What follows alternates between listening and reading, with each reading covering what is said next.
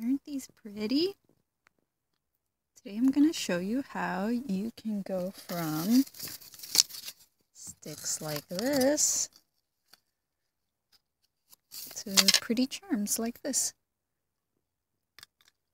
I was inspired by Japanese ema, which are wooden plaques like this that you can hang in a shrine. So I decided to make something kind of inspired, but not exactly the same. And I'll show you exactly how I did it in this video. So these sticks come from folding doors like this.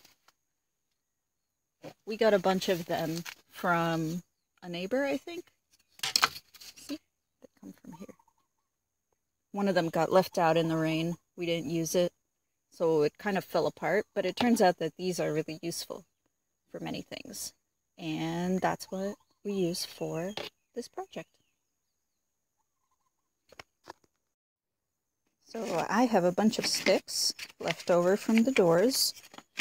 If yours got left outside in the rain like mine did, then they might be kind of messed up. So I took a little bit of sandpaper and smoothed some of these down a little bit. Some of them were okay already though, like this one. Doesn't have to be perfect, but I just did a little sandpaper. Once you do that, you can mark where you want to cut them. So see, I did that here, here.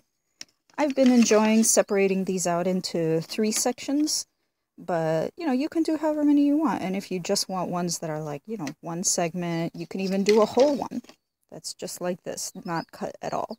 It's really up to you. I'm not too precise with how I separate these out. I just think, I experiment basically what would be fun. Here you could see I have a lot of different sizes. Like on this one, the middle section is the biggest, and then this one is short, this one is shorter.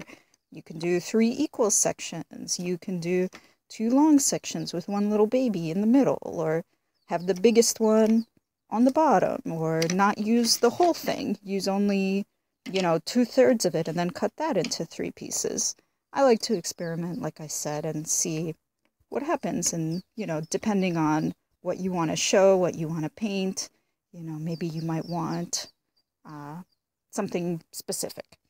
But once you draw your lines, then you can cut. I'm gonna go ahead and cut right now, and then I'll come back once I have them cut. Alrighty, so I've made my cuts. This is the saw that I use. By the way, if you don't have a saw like this, I highly recommend it. I find it much better than, your sort of standard hand saw. A couple things to keep in mind when you're cutting. Make sure to keep the orientations the same way, so you don't want to get these sort of flipped upside down. Remember where you cut, because they'll look better. They'll look more like they fit together and like they were part of one thing when you keep them oriented the same way. So remember which one was on the top, which one was in the middle, and which one was on the bottom. And the other thing is, remember which side, right, goes with which side, because one thing I found is they don't quite look, you see right here, they don't quite look as good when you get them all mixed up like this. So just remember as you're cutting to keep them oriented in the same, 1, 2, 3, 1, 2, 3, and not get these flip sides all mixed up, because it might look not as good. The next thing that we're going to do is paint.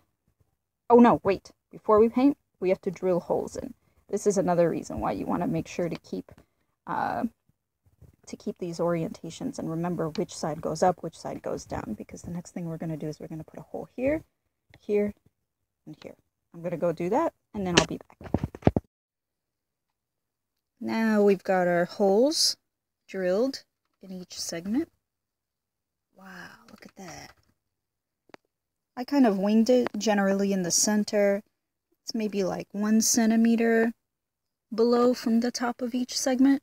That's mainly to prevent it from breaking or cracking. If you do get some cracking up here, you can always use a little bit of Elmer glue, let it dry, and then the paint will seal it in. This is my handy dandy mechanical hand drill. No electricity required, no batteries required. $5 at the transfer station. Highly encourage everyone to get one of these if you can find one. It looks like we used, I think we used 1/8. This is a 1/8 inch drill bit, but you know, it depends on what kind of string or whatever you're planning to use. You know, if you're using yarn, maybe you want a bigger hole. Totally up to you. You're using something else, fishing line, or maybe some wire. 1/8 seems to work fine. The next step is going to be painting. And you might ask, well, why didn't I paint these first? In fact, I have done that before. But if you paint one stick first, it's very easy, of course. But then when you're cutting, you might, you know, you have these areas. So you have to go back in and paint. And then you have this that you have to do. And it might chip and just take the paint out. So what I've discovered is that it's better to do all the cutting and drilling first and then paint on top of that. Another little tip is I like to do these in batches. So here I'm only doing 2 at a time. But, you know, in general, for each step, it's like you have to get the saw out. You have to get your drill out. So, you know, I like to do a bunch, saw, then do a bunch, drill, do a bunch, paint, and then I have them sort of ready to go. All right, next step is going to be painting, and I'll come back and show you how that goes. So here I have the 3 different kinds of gold or bronze that I used for the background color. I can show you them individually so you can see. This is antique gold base. It's really like a brown, like a bronze color. Then this one, folk art, brushed metal, acrylic paint. This one is interesting because it's matte. It's not shiny. And then this one is just Liquitex acrylic color gold.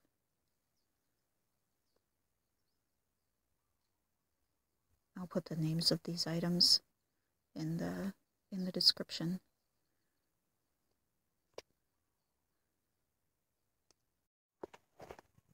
And we're all done painting.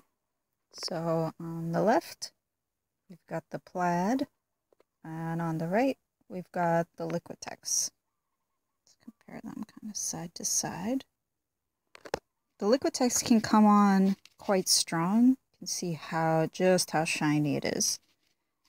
I really love the effect of this one. It looks a little yellowish on this, but in the sunshine it just looks gorgeous. Because the Liquitex can come on kind of strong, you can actually, I tried to do these little baby ones, and with these I did it kind of lighter. You can compare. It gives more of that brushed effect that's similar to the plaid. So it is possible to use the Liquitex and not have it be kind of looking so much like tinfoil, as I like to think about it. But maybe you like that effect. Maybe that's what you like to go for. A couple of tips when painting. I like to have like something like this or like a needle handy so that if you paint over your hole, you can punch it back out again. Of course, if if it doesn't quite come out perfect or you can't get your string through it, you can always go back with your drill later on. Always make sure that you have your handy dandy newspaper. This is the brush that I used. I just found it in our brush pile. And always make sure when you're done to clean your brush immediately afterward so you don't ruin it. And if you don't want to get paint on your hands, wear gloves. Let's see if I can show one more comparison shot. and some light. I think here you can kind of see it, the difference between the two of them a little better.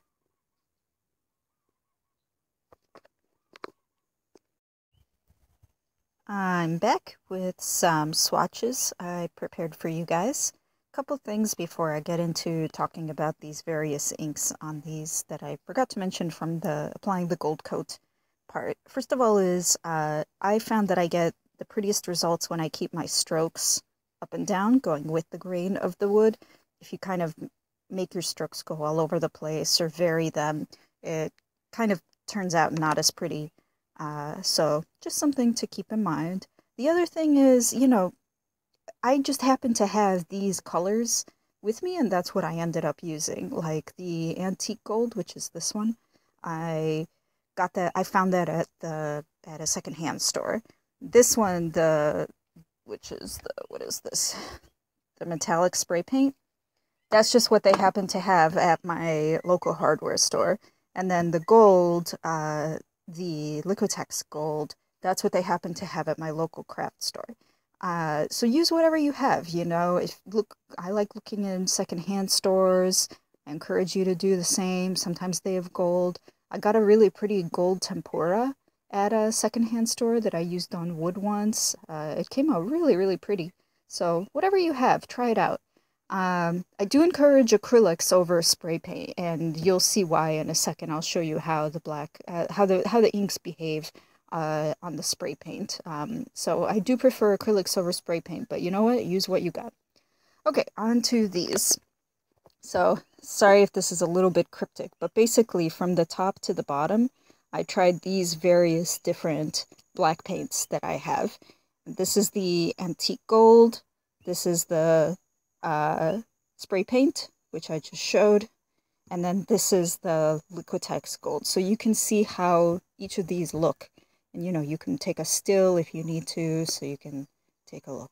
So the top one is ink stick, and that's this Chinese ink stick. This is what I use to make my bamboo and other kinds of art in general when I'm working on paper.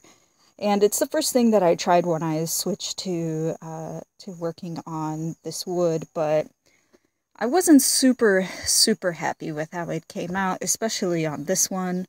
One of the petals there didn't even come out at all. If you make it dark enough, it seems to be okay on the acrylics.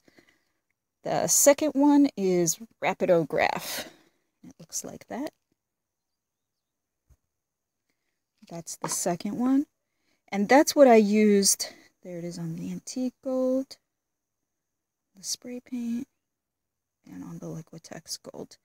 And this is the one that actually I ended up using on the previous sticks that I showed you. These ones that I showed before. And it's probably what I'm going to use again.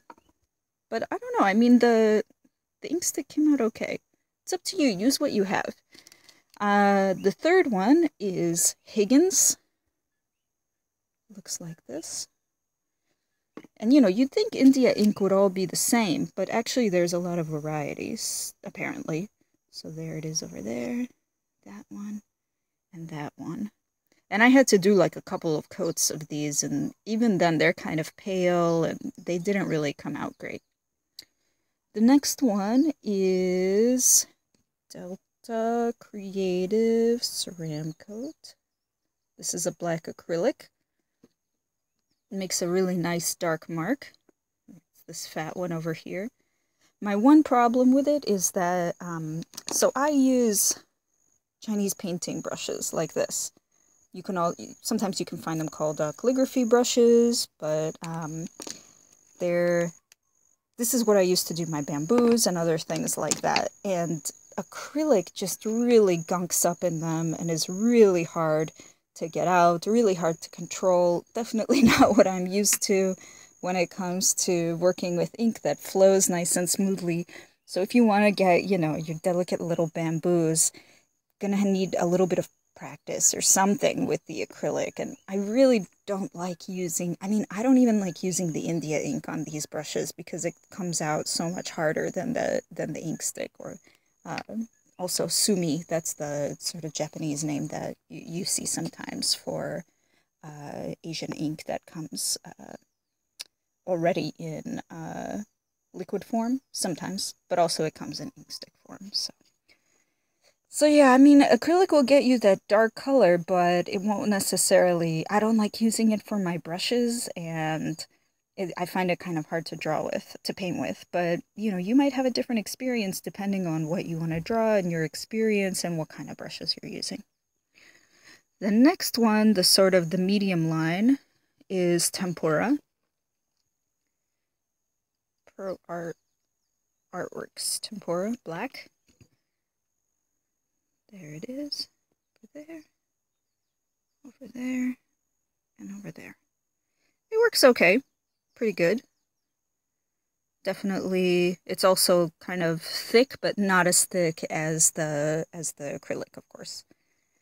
The next one is Polymer Paints Washable Poster Paint. Also in black. This one is definitely the loser because it's really pale and it comes out almost green. You can really see it here. I can show you. I have a couple of wood over here. Look at that. That's how it came out. These are tempuras on the spray paint. I'm really not happy with how they came out. Let me see if I have another one of those. Because it's one thing, you know, these swatches are one thing, but then, you know, making a small mark. But then when you're trying to do something bigger... Come on, buddy, focus up. You start to see some of the limitations, especially as you sort of move the ink or the paint across the surface there. So I don't recommend this one. And then the last line, this one, and this one are just black Sharpie. And Sharpie, of course, works beautifully regardless of what the surface is that you're doing it on top of. And depending on the design that you have in mind, Sharpie might work perfectly for you. I'd have to, you know, if I was doing bamboo with Sharpie, I'd have to do something slightly different from what I'm used to. But again, Sharpie, almost everyone has them in their, you know, in their drawers and piles of markers, so that's a really reliable option. So that's it for all the black colors. I also made some red colors, and I'll show those to you momentarily. We are back with the red. These are just on the other side of the blacks. I did one side black and one side red. Red on gold is a classic combo that you see in a lot of Chinese painting. It looks stunning. So, and I had a few reds on hand, so I wanted to go ahead and show you. So the top one is Dr. P.H. Martin's Bombay Red. I remember when I got this. This is an expensive ink. Whoa, losing my paints. So there it is on the antique gold. There it is on the spray paint. And it, as you can see, it barely came up on the spray paint, even after loads of coats. And what's this? This is on the gold. It looks very nice, actually, on the gold. On paper, I'm not a huge fan of it. It comes out kind of pink, which is weird. But on these, it looks very nice, especially on the Liquitex gold. I think it looks very, very nice. The next one is the one I knocked over. Let's find it here in the grass. All right. The next one is Delta Creative Ceramcoat Bright Red Transparent 02503. Again, you're working with acrylic, so you're going to have all the same issues that I talked about before with acrylic. There it is on the antique, on the spray paint, and on the Liquitex. This one is interesting. It's the most orangey of them. Most orangey. The next one is Pro Art Artworks Red Tempera. And that's the sort of fat line here. There. And there. Looks very nice. Sticks. Nice red color, and but again, I don't know how you feel about using it on your brushes. And then the last one is just red Sharpie. There. Red Sharpie always works. We'll paint on anything. So one thing to keep in mind is that these swatches are not quite the same as when you're doing a full painting, right? When you're dragging your stroke across the thing. So here's that. I had a little bit left over, so I decided to use it to show what it might look like. A little bit of these reds left over. So here, this is the acrylic, the one that's kind of orangey. And it seems to work okay here, but then, you know, I started to apply it on the gold. This is the Liquitex Gold. And it came out, again, orangey, which is kind of interesting. But I did have to do a couple of coats, and it didn't really give the precision that I'm used to from ink. It's kind of, came out kind of thick and gloopy. And then on the other side, this bottom one is the Tempera, the red Tempera Pro Art Artworks, and the top one is the Bombay India ink. The colors are pretty similar. They're quite, I think this one actually has the best color. This one is kind of faded, and you can see I had to do a couple of coats on this one, and it was still quite see-through. So I wasn't too happy with how that one came out. I think the Tempera is the winner here. Still a little awkward to work with if you're used to working with ink, but you know, it all depends on your design. All depends on your design. I'm a fancy lady. I like to do bamboo, so you know, and I've got my way that I do it. But your thing, it might be fine. This is again just to show that, you know, make sure to test out a full design and see which one you like, not just do swatches. Once you've got your ink selected and you're ready to paint, you can go ahead and paint directly on your woods, or you can sort of plan out a little bit. And what I did here is I sort of outlined the woods I was using, did them sort of the one on the bottom, the one on the middle, and the one on the top that I wanted to do, and just sketched a few examples. I even did some on the side just to see how different things would look on this shape. If you have a long piece of paper, you might not need to do it diagonally like I did. So after a few practice draws, like here, I actually did more practice draws than these, but these are the main ones I did. I painted my sticks. Show you.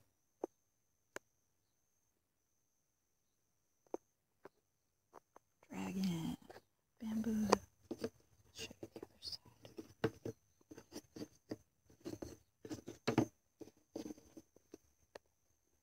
And this is the stuff I used.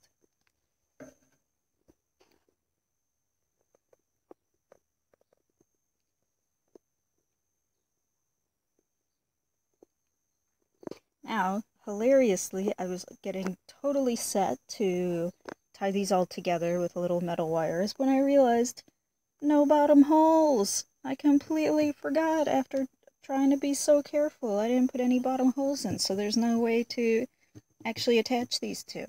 So now I have to do the thing that I said was bad, which is drill after painting.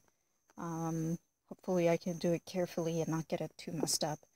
So I'm going to go back and drill these holes, and then I'll probably tie them together with twist ties, and then I'll show you the final product.